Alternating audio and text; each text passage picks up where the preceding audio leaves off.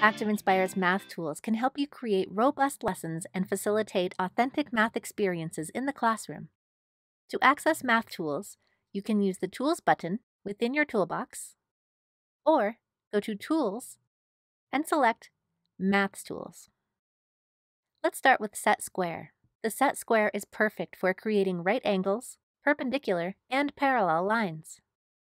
When hovering over the set square, look for the X icon. When this is visible, you may move the set square around the page. Look for the arc to rotate the set square. Resize the set square by dragging the sizing handles on either end.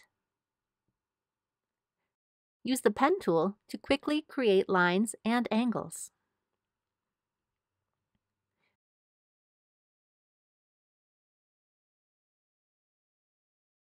To remove the set square, select the vertical dots, then select Close.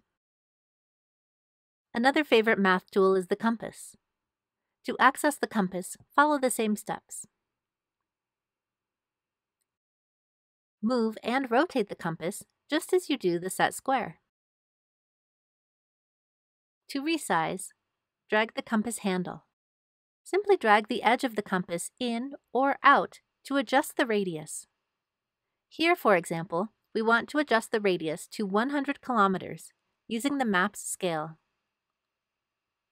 Now let's reposition the compass.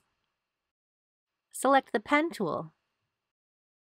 Hold down the pencil part of the compass to draw a circle in either direction.